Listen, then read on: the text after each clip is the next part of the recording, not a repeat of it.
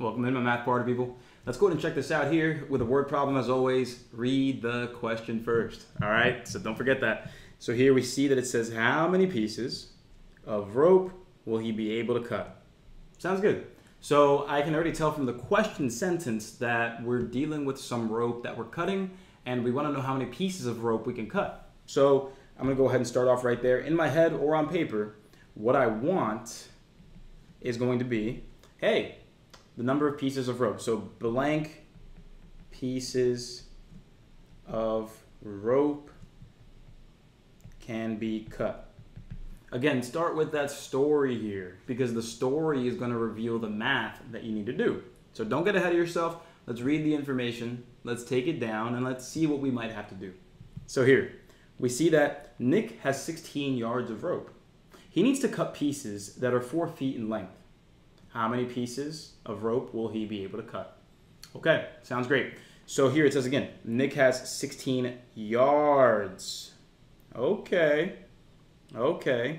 So with that, 16 yards of rope, he needs to cut pieces that are 12 feet in length. What do I notice there? I notice that we have 16 total yards.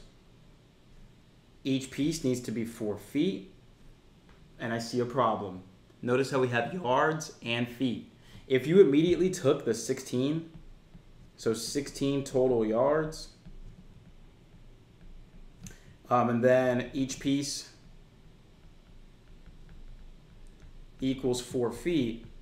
If you took that and you said, okay, cool, 16 divided by 4 equals 4. Oh, I'm going to pick A. That's completely wrong. Because notice how we have different units. Notice how we have yards for the total length of the rope. Then we have 4 feet for each piece. You can't do that. If you divide that, you're not going to get the number of pieces. You have to be able to use the same units here. My ASVAB party people, hope you're enjoying the math party so far. Just wanted to remind you before we continue that we do have a way for you to practice everything you need to get the ASVAB score that you want. Because in our math boot camp, we have everything you need in terms of recorded lessons to go through the entire concept.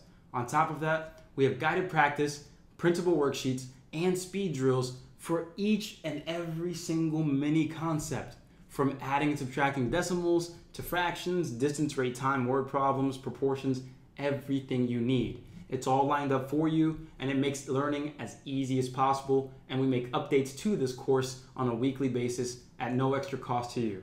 So I really urge you and implore you, go ahead, check out the link in the description for the Math Bootcamp, which is also included in our full program, and we make it as affordable as possible. So go ahead, click the link in the description to learn about this more. That way you know exactly what's available to you to raise your score. I don't want you to feel test anxiety. I don't want you to feel like you're lost and you're just hoping for the best. I want you to take control of your studying, and the ASVAB All-Access Program and the Math Bootcamp are the exact ways to do it. So if you have any questions, my contact info is also in the description. But before we continue, please check it out so you know exactly what's available to you. That way you can feel confident that there is a solution for you. Let's get back to the video though. Let's ace the ASVAB. So with that said, what are we supposed to do? Well, quite simply, we can go ahead and convert the yards to feet. And that's exactly what I'm going to do because yes, you do need to divide, but again, you need the same units. And so with that said, how do we turn yards into feet? Simply put, we can say, hey, look, 16 yards. There are 2 ways that I teach unit conversions. One thing that you want to understand is that, well, every yard is 3 feet. And if you have that, at the back of your head, so here, 1 yard equals 3 feet. If you have this logged in the back of your head, you can just go ahead and say, well, I want 16 yards, so I can just multiply this by 16, then that by 16. Yeah, you can absolutely do it like that. Or you can go ahead and use the rule in terms of canceling units out. Because you can go ahead and multiply by 1 yard on bottom, 3 feet up top. Again, 3 feet is 1 yard. So technically speaking, you're multiplying by 1. Technically. All this does is it changes the unit. Because if you notice, if you have yards on top and bottom, they cancel out. So in reality, all you're doing is 16 times 3, which would have been the same thing right here. Would have been the same exact thing. So with that, my party people, we'll have 16 times 3.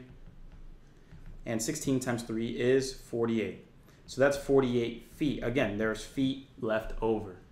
So now that we have the total rope in feet, now we can divide.